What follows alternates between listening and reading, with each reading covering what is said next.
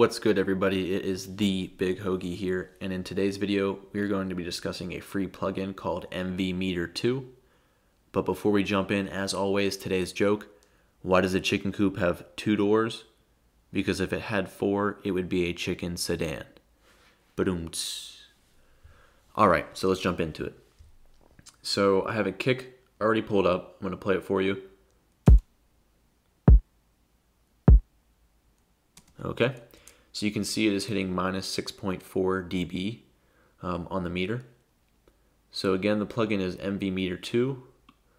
Right here, this is what it looks like when you pull it up.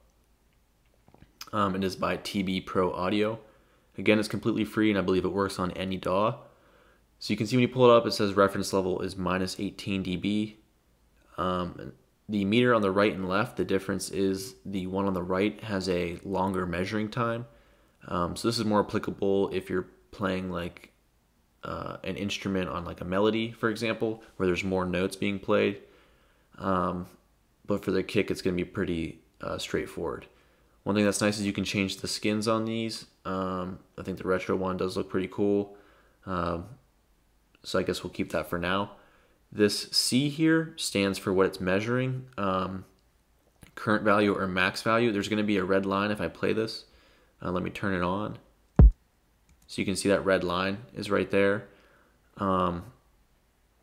So I'm going to change this to the max, and then I'm going to go up here and change the meter to peak standard instead of VU. So now you can see the reference level is at 0 dB. So I use this in pretty much all my mixes ever since I discovered it. So I'm playing the kick. You can see it's hitting minus 6.4. There's this crosshair here.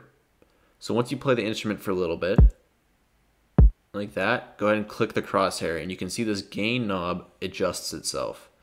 Now when I play, you can see it is hitting at 0 dB. And it's that simple. It's that easy. It's an amazing plugin. Like I said, I use it in almost all my mixes. Now, it's nice for Logic when you can create a template and have this MV meter put on all my instruments, as well as putting on a gain plugin, which I have over here, underneath the MV Meter 2. So the meter is gain staging all my instruments so that the peak standard is at 0 dB. I then take the gain knob, or the gain plugin I should say, and let's say I want my kick at minus 4. I usually have it at 0, but let's say I want my kick at minus 4.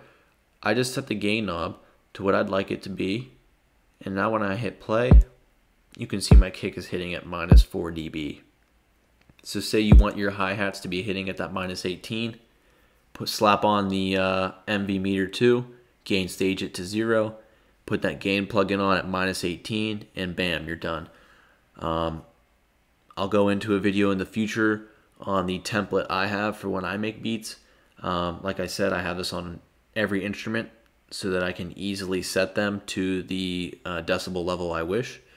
But links to this plugin will be in the description.